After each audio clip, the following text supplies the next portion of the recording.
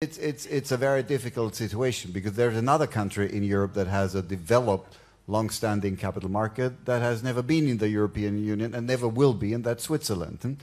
And the other one is the UK, and they're leaving. So the country with the strongest capital market culture will unfortunately leave the European Union. So it will be unfortunately up to the Germans and the French to develop that together, which makes it a lot more difficult.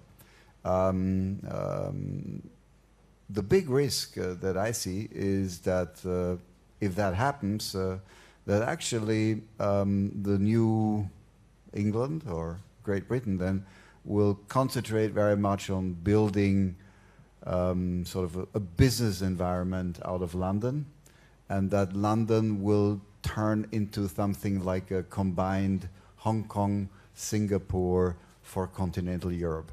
And that's going to be a big blow for the rest of you, because you have lots of talent there, you have the infrastructure there, you have the facilities there.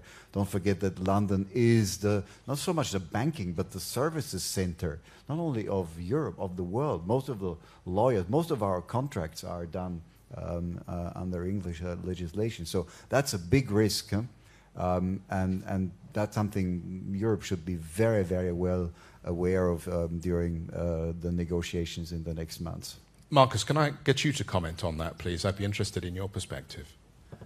Well, I think that I see it from not only the capital markets point of view, which I think is extremely important. Europe needs one financial center. London has become a true global financial center, and the efficiency of capital markets is an important thing, and there is a lot of experience and a lot of depth in that capital market, which would completely disappear.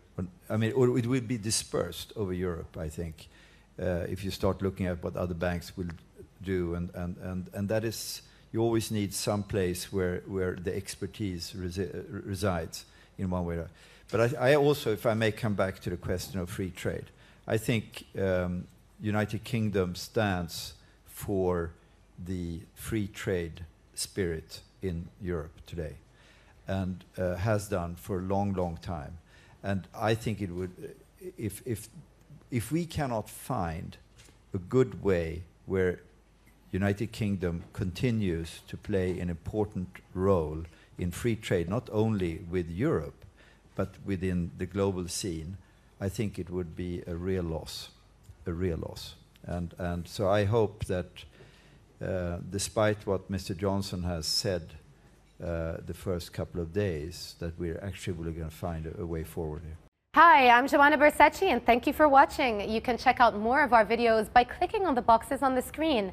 And don't forget to subscribe to our channel for more from CNBC International. Thank you for watching.